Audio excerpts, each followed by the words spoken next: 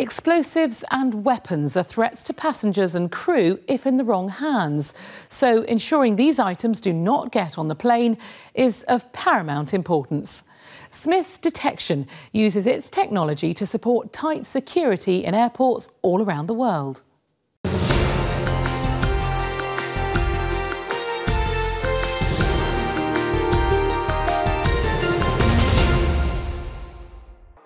The threat level across the UK has recently been raised to severe, and airports are among those on high alert. A terrorist attack is now considered highly likely, and security has been stepped up.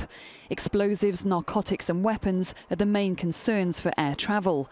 Here at Manchester Airport, they're remaining vigilant. The International Air Transport Association predicts that by 2017, passenger numbers will have increased 31%. That's nearly 4 billion people travelling. As well as every person being screened, every piece of baggage will need to be as well. Thank you and have a pleasant flight. When we part with our suitcase, we may not think about it again until we're reunited at baggage reclaim in our destination.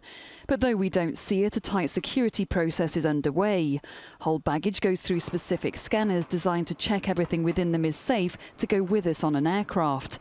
Cases are considered a high security risk, so it's imperative the scanners and operators aren't in the dark about how to spot and stop a potential threat. Here, the XCT scanner by Smith's Detection is being put through its paces. It's the first screening system to use 3D volumetric computed tomography. That's the same technology used in medical CT scans in hospital. Whereas other scanners search for drugs and weapons, this is explosive specific, the first of its kind. I think the benefits of this system is first of all the throughput of 1800 bags per hour. That's the largest number in the market. So this is one of the benefits.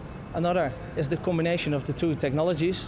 So there's a line scanner included and a CT gantry. So we have 3D images as well as 2D images.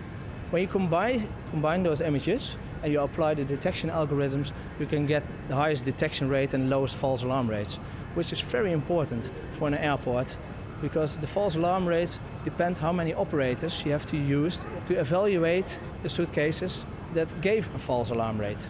An operator always looks for not only the explosives, but also for an energy source like a battery and cables and detonator. This is an example of the 3D images an operator would see, high-quality pictures designed to detect explosives. The X-ray system uses bright colours to highlight threats from organic matter, making them easy to spot. Here, the red image shows the threat clearly inside the suitcase.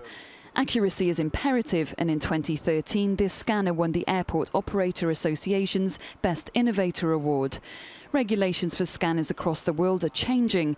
This is currently the only explosive detection system for hold baggage, which has achieved both a TSA laboratory certification and ECAC, European Civil Aviation Conference Standard 3 approval.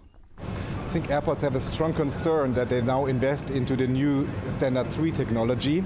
And maybe with future evolving threats, higher requirements, just as an example, homemade explosives, they want to make sure that the investment they're doing now is also safe in the next 8, 10 and maybe 15 years. So advanced technology is very important, and we need to make sure that they trust in that kind of technology. I think important for the passenger is to fly safe, and this machine allows to fly with the highest security standards. Smith's Detection says it continues to innovate to respond to changing threats and regulations. This helps ensure we can all fly as safely as possible without us even realising it.